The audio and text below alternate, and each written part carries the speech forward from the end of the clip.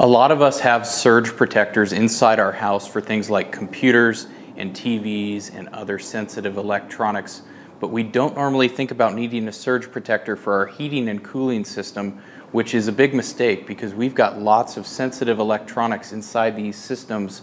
I'll just name a few here on this furnace. We've got a thermostat, a circuit board, we've got an electronic air cleaner, we've got blower motors and inducer motors and transformers, and we want to keep all those expensive components safe by protecting them from surges. And so what we have here is an HVAC specific surge protector. This is the AG3000. We can mount this to pretty much any heating or cooling system.